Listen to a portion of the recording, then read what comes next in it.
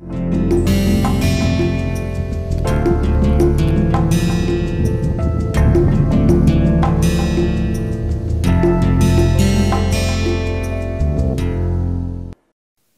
to the next lecture on the course Introduction to R Software.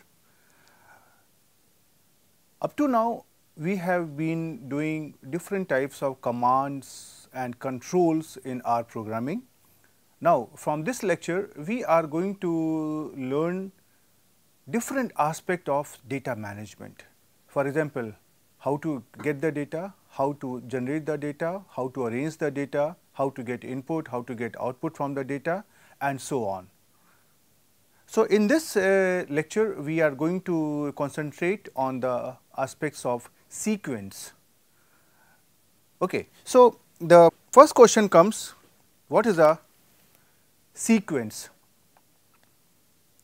For example, we always say 1, 2, 3, 4 and so on, this is a sequence. 5, 10, 15, 20, that is a sequence. If you try to see, all the values are arranged in a particular order.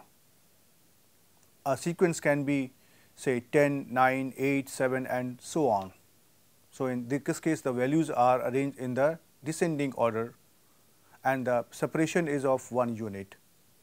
Similarly, if I say 10, 8, 6, 4 and so on, that means the values are arranged in the descending order and the separation is 2 units. So, that is a sequence. So, in programming, at many places we have to generate a data which has to be in the form of a sequence. We have seen such example in the earlier lectures, and every time I had asked you that you will be doing all these things later on. So, this is the time when we are going to learn about sequence, right. Okay. So, the first question comes, what is a sequence? So, sequence is only a set of related numbers.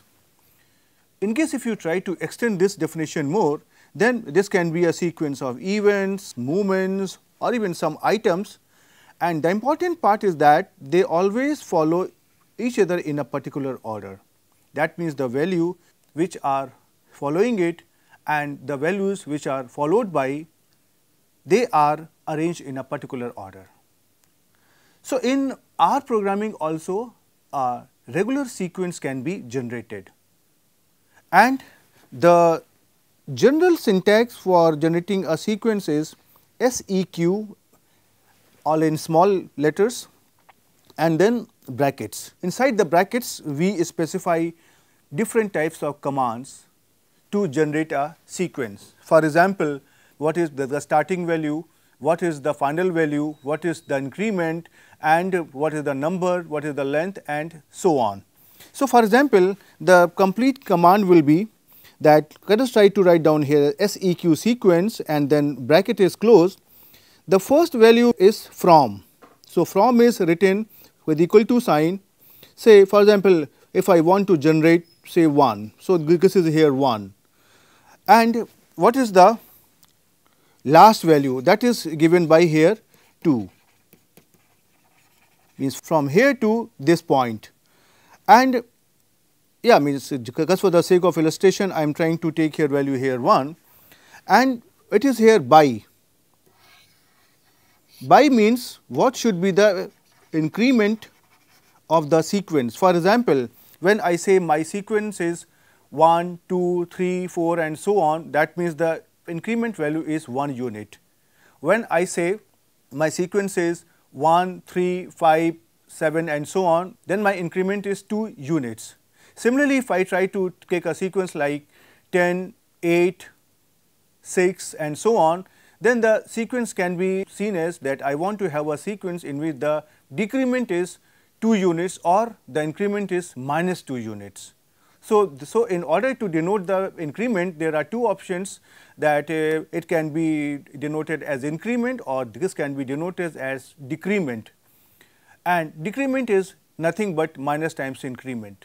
So, that is the rule that we usually follow, and this increment is how this is calculated simply by taking the difference of the first value and the last value and divided by the length of the sequence. Length of the sequence means how many numbers do we want in that sequence. For example, if I want to have a sequence from 1 to 3, that means there are 3 units. So I am starting from 1 ending at 3, and the length of the sequence is 3 units. So that will be 3 minus 1 divided by here by the length of the vector, right. This length of the increment, that is computed by last value 2 minus here from divided by the length of the vector minus here 1, and this is how the R is computing here, right. And then you try to give here different aspects like a length out and then along with and so on, but definitely now if you try to understand, you have already reached to a status where you understand many things, and then instead of I going into all the details of the syntax SEQ, why don't you try yourself and try to obtain all this data? And as I said, this can be obtained very easily. You simply have to type here help and then SEQ inside the bracket followed by double quotes, and you can get it. For example, if I try to find out here this, and then if I try to press it over here, see here, you can see here now this is the help provided by the R software on its website, and you can see here this is giving you the complete detail. The only thing what you have to do is that you need to read it carefully, but that is always advisable that whenever you are trying to use any command for the first time, you should read it carefully, because that is the most authentic source which is giving you all the help from the developers, right. So, I would request you that you try to go with these things and then try to read it, and you can see here they have given different types of examples also, right. I am just scrolling down quickly, but I would request all of you to just have a quick look over this, right. Okay. Here I am trying to give here a screenshot of the same website that we have seen. So, that is just for the sake of your information, although the contents in the this snapshot are quite dull, but I request you to go through with the site, and this is simply a screenshot just to give you a confidence that what you are getting when you try to seek the help for the function SEQ, right. Now, let us try to take several examples of this sequence and try to understand how the things are happening, right. One thing what you have to keep in mind, that the default increment or decrement in the syntax SEQ sequence is 1. The increment can be of 1 unit or the increment can be of -1 unit, that is your decrement. So, for example, let us try to take the first example. Here I want to generate a sequence from 2 to 4, and I want that all the numbers should be arranged in an increment of 1. So, the sequence will look like 2, 3, 4, and then you can see here the difference between 3 minus 2 here is 1, the difference between 4 minus 3 here is 1. So, the increment here in each of the value here is +1 units. So, as soon as you try to write down here SEQ from equal to 2 and separated by comma, and then 2 equal to 4, and as soon as you enter you get here this outcome 2, 3 and 4. And similarly, you can also go in the reverse direction. For example, if I try to obtain a sequence from 4 to 2, just the opposite of the first example, from 4 to 2, the default decrement is going to be 1 units, and you get here a sequence 4, 3 and 2. And another thing which I would like to show you, that the values which are taken in from and to, they need not to be only the positive integers, they can be negative integers also. For example, here I am trying to generate a sequence from -4 to +4. The default increment is going to be 1 unit. So, I get here a sequence here -4, -3, -2, -1 and up to 0, 1, 2, 3 here 4. Let us try to see this example on the R.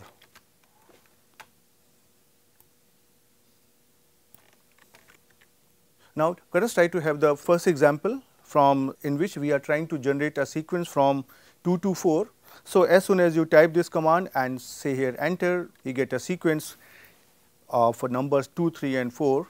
And similarly, if I try to have here another command in which I would like to generate a sequence from 4 to 2, then we see here that we get an outcome here 4, 3 and 2. And similarly, if I try to have here another sequence from -4 to 4, then you can see here I get the same thing. So, you can see here that in any situation wherever you want to generate a data in the form of a sequence, you do not have to write down the entire vector. Means if you remember earlier we had written a vector sometimes say 1, 2, 3, 4, 5, 6, 7, 8 and these values were combined by the operator C. So, you need not to write the entire vector, but you can simply write down here say sequence from 1 to 8.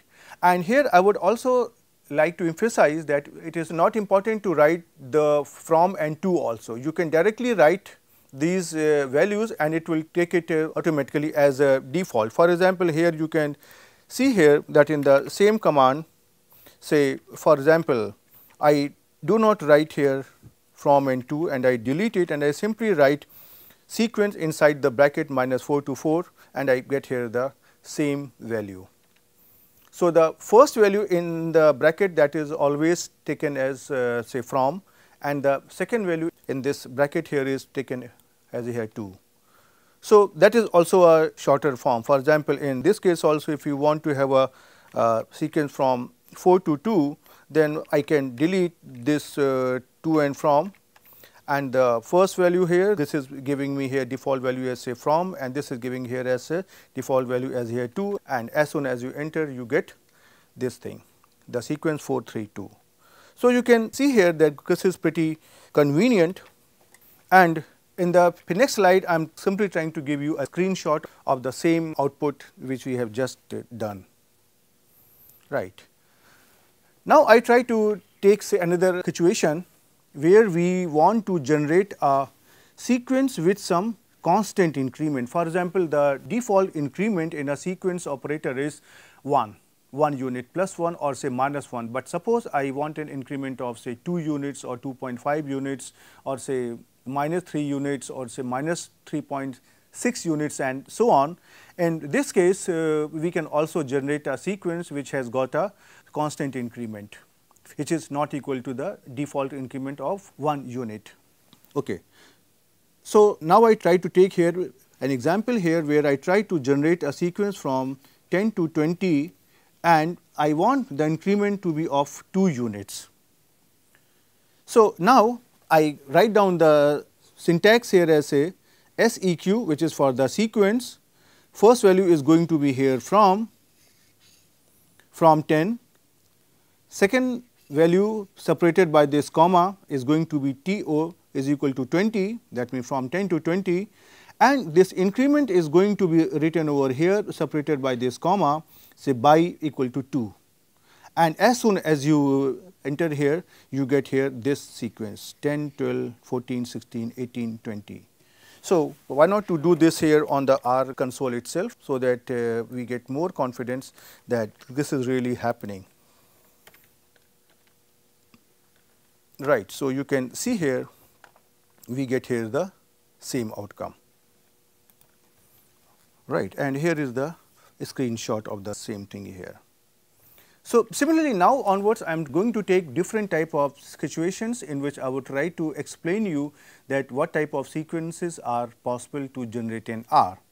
And now you have a confidence that whatever I am writing here they are really happening, and I am also giving you the screenshot, and I would request all of you that you please try to experiment these commands yourself with your own hand.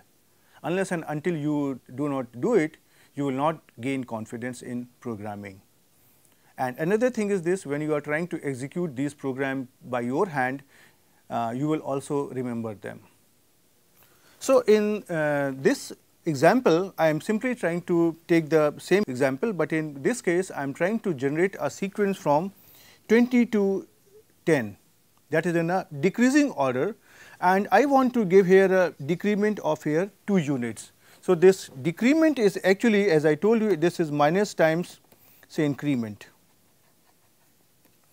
right. So, I try to write down my here syntax as here say SEQ inside the bracket from 20 separated by comma and then to 10, and now I have to give here the increment.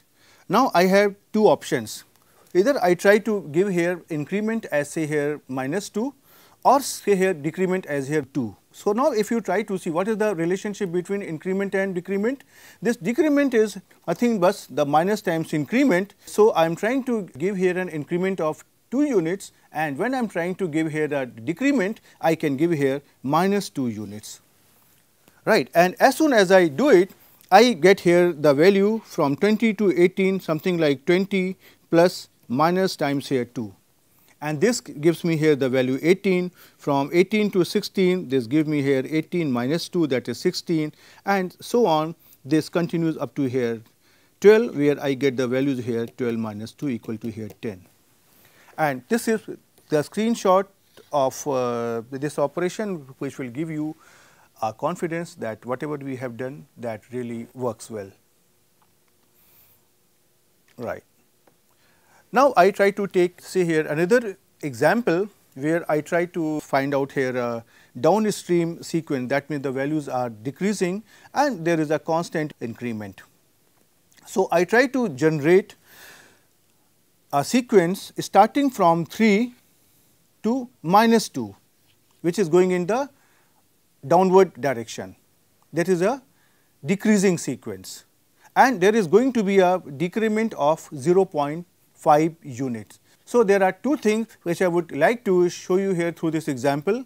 Number one, these values from and to, they can be negative integers also, and this increment need not always be in an integer form, this can be a fraction also. So, here I try to write down the same sequence from 3 to minus 2 separated by this comma, and then by here I am trying to give here a decrement. So, that is going to be a minus times increment, and which is here minus 0.5, and as soon as you try to do it here, you get here the same sequence. So, let us try to do it here on the R console and try to see whether are we getting the same thing here. You can see here that we are getting here a sequence starting from 3, and then it is decreasing by 0.5 units, then again by 0.5 units, and so on. So, now in the next example, I am trying to take another issue, that I want to generate a sequence of predefined length. Predefined length means I know that how many elements I want, how many values in a sequence I want to generate, right. And the default increment I am going to use here as say plus 1. In that case, you simply have to write here 2. This is the last value, and before that you want a sequence of length 10.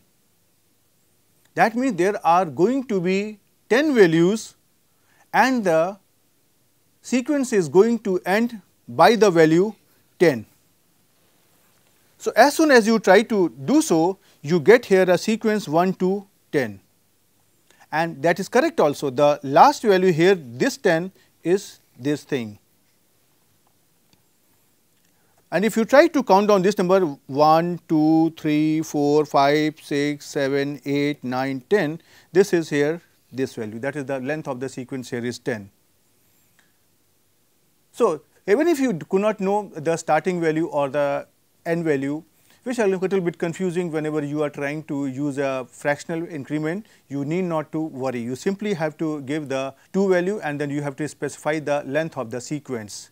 And the same thing we can also do with the from also, but here you can also have a look at this screenshot, and why don't you try it yourself.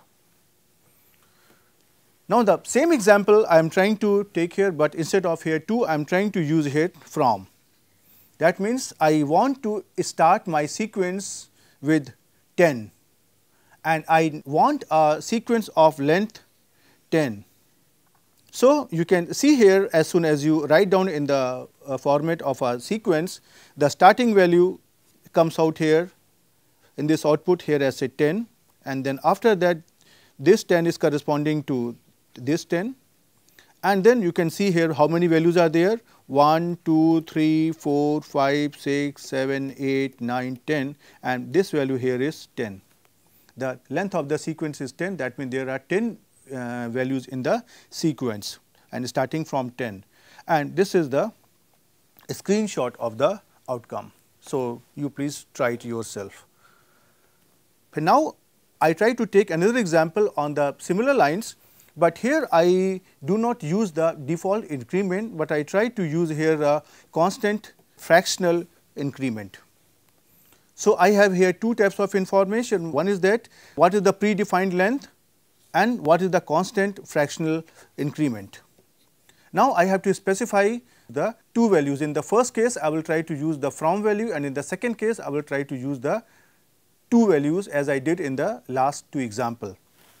Right. So, here I try to write down here sequence inside the bracket, the from value that I want my sequence to start from 10, and the length of the sequence is going to be 10 separated by this comma, and the increment is going to be here 0.1, which is written after a separator comma. So, that means I want to start my values from say here 10, and after that I need here 10 values and which are differing by 0.1.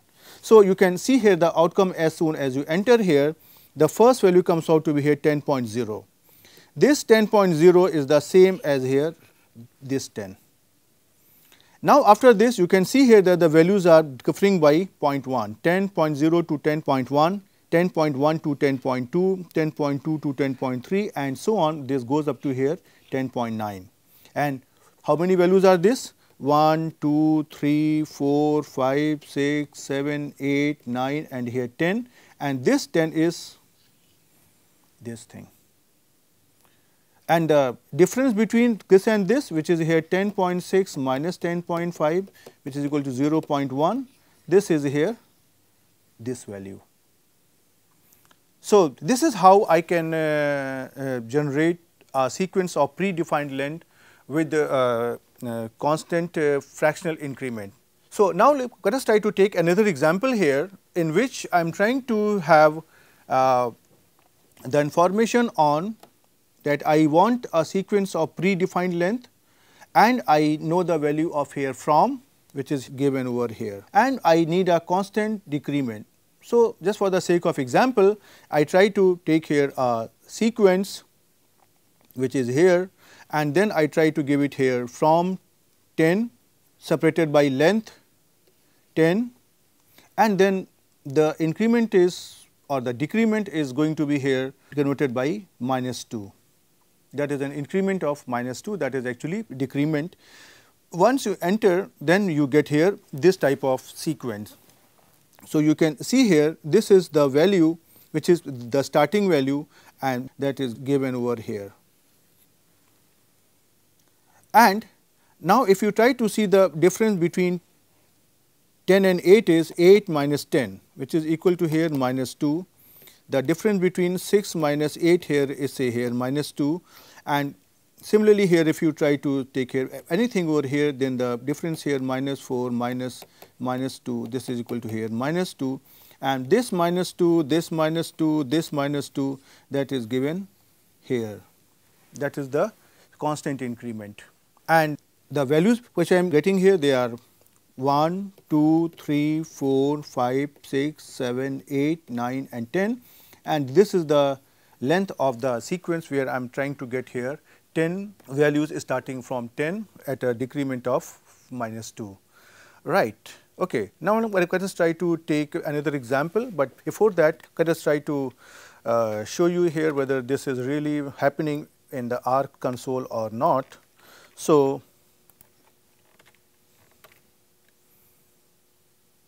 you can see here that this is really happening.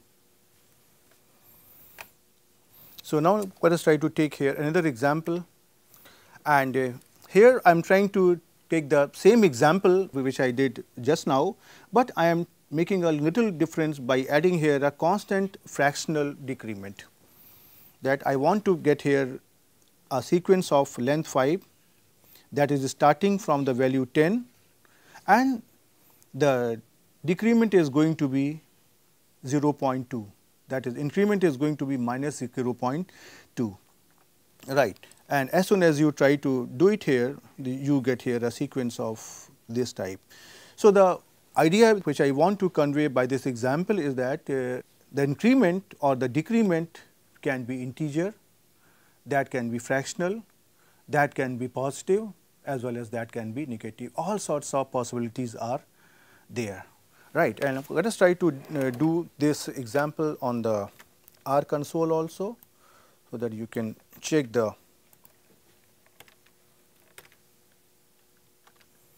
you can see here you are getting the same outcome which I have given here. Now, let us try to take say here another example, that is the more general format. Suppose I want to write a program in which I need to generate some data depending on different types of values. So, here up to now in all this example I am trying to give a specific value of from, to, by and so on, but that can be controlled by a function also. For example, if I say there is some sequence which I want to generate that should start from here, say here 1, and it should go to x, and the increment is going to be here x by 10. So, that is a very general format, and now if I try to specify the value of here x, suppose for example, I try to specify here x as here 2. So, that means here I am trying to generate here a sequence of 1 to 2 with an increment of 2 upon 10, that is 0.2. And as soon as you try to run this program, you get here a sequence of 1 to 1.2 to 1.4 to 1.6 and so on. And similarly, if I want to take another value, say here suppose I take here x equal to 50 and I consider a different sequence which is starting from here 0 and that is going up to x and the increment is going to be here x upon 10, then that means I am interested in getting a sequence which is 0, which is starting from 0 and it is going up to 50 and the increment is going to 50 upon 10, which is here 5 units. So, you can see here I am getting here sequence 0, 5, 10, 15, 20, 25 and so on, right. And here is screenshot of the same operation, you can see over here. Now, we stop here, and in this lecture I have taken different types of sequences in which I have used the sequence from, to and by, and I have used the option of length also, and I have taken various examples to show you that what type of data can be generated just by using a single command sequence. So, I would request you that you try to practice this thing, and in the next lecture I will try to take some more example on the sequence to demonstrate how the data can be generated automatically using the syntax SEQ. Till then, goodbye.